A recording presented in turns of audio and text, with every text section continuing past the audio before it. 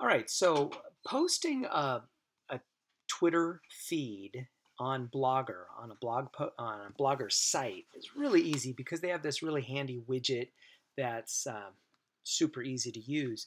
Now, what's a little bit more tricky is how to embed a Twitter feed into a Blogger post. Why would you want one versus the other? Well, this happens to be a math website, and so anything math related, I would not mind to be on this permanent widget over here that shows up on every post. But if I specifically want to do a Twitter feed on a post that might not specifically be related to math, and I don't want everybody to see it all the time, I just want it to be attached to a specific post, that's why I would want to do that, is embed in a specific post. For example, let's say I've suddenly got upset about the New York Yankees or something, and I want to blog about it, even though that's not the main point of my blog here. So I'm going to make sure I'm in compose mode, a blog about the New York Yankees, and I'm going to, here is where I'd write stuff about the Yankees, all right? And then I do more stuff and more stuff and more stuff and more stuff. And now here is where I want the feed to go. All right.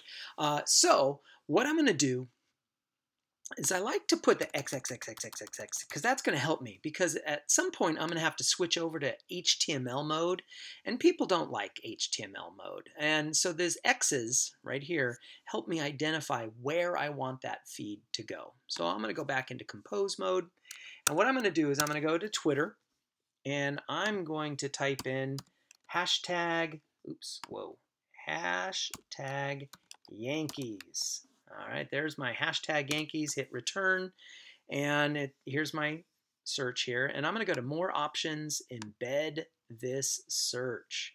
I'm going to click create widget, and that gives me this widget that I'm going to, down here, I get the code. And I'm going to highlight it, I'm going to copy it, and I'm going to go back into my Blogger post right here. Now this is where I want the feed to go. Now, I'm not going to paste it like this because I'm in compose mode, so that's bad. So what I'm going to do is go to HTML mode, highlight that, click it. So now I'm in HTML mode, and you can tell because I see all the HTML coding there. And I'm going to highlight those X's, and I'm going to delete them, and I'm going to paste in the code that I had copied from Twitter. And if I want, I could go to compose mode. I'm not going to see what I want to see quite yet until I hit publish. Now, once I hit publish, not only have I posted the site or the post, but I'm also I've saved it. Now I'm going to see my post, and here it is. It's thinking, it's thinking, it's thinking, and there it is. Oh no, it's thinking, it's thinking, it's thinking. You can see it's up here. There it goes, and there is my post, and I've got the Twitter feed. Anybody who does a hashtag Yankees, it's going to start showing up on this. So, and in fact, you can see people have posted as of 22 seconds ago, 25 seconds ago.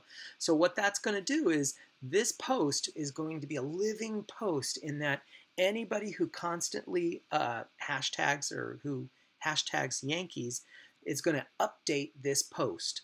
So now, oh, in fact, look at that. It just showed up. Somebody just posted something there.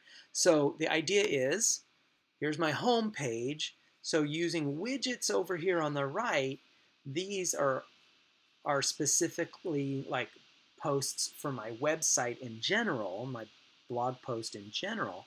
But if I want something about specific, a feed that goes specifically to a specific post, blog post, I would do it this way. I would paste it into my post.